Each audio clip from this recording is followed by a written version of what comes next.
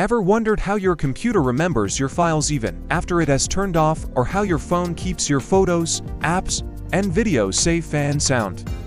Today on Knowledge Hub, we're diving deep into how storage devices actually store data. From massive servers powering the cloud to the tiny chip inside your USB stick, it all starts with the simplest idea in computing: binary.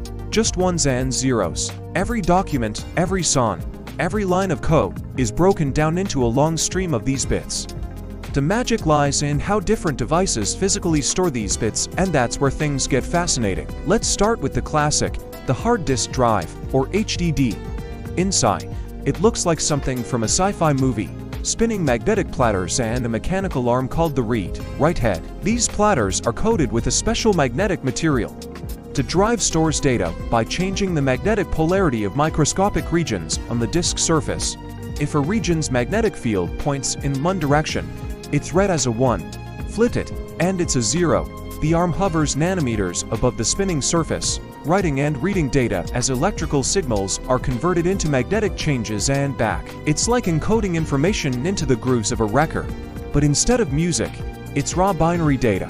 However, moving parts make HDDs relatively slow and prone to mechanical failure.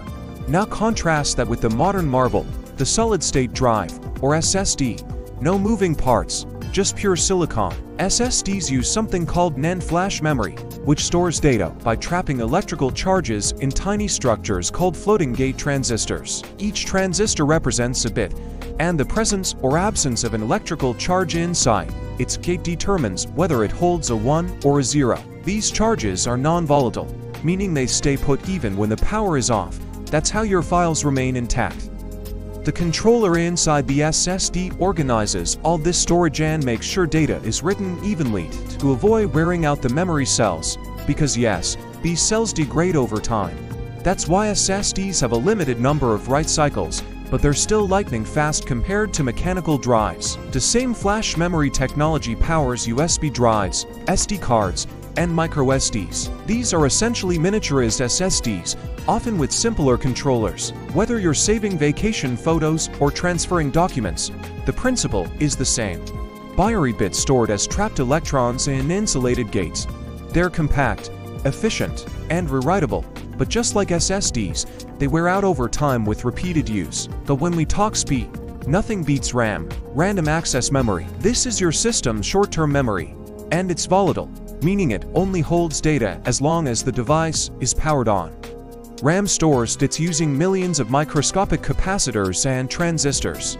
In dynamic RAM, DRAM, each bit is a tiny charge store in a capacitor, and these charges leak quickly, requiring constant refreshing thousands of times per second. If the charge is present, it's a 1. If not, it's a 0. This refresh cycle is why RAM is so fast but forgetful. On the other hand, static RAM, SRAM, which is used in CPU caches, stores each bit using a small flip-flop circuit made of transistors. It's faster and doesn't need refreshing, but it's much more expensive and takes up more space. And then we have ROM, read-only memory. Unlike RAM, ROM is non-volatile and retains its contents without power. It's used for critical instructions like firmware.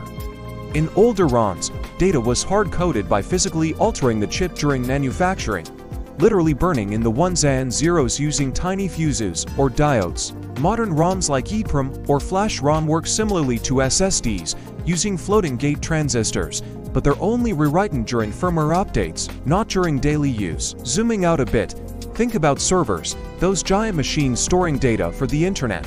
They don't use a magical new type of storage, they just use a lot of it. Racks of HDDs and SSDs are networked together, often using RAID systems to split or duplicate data across multiple drives for speed and reliability.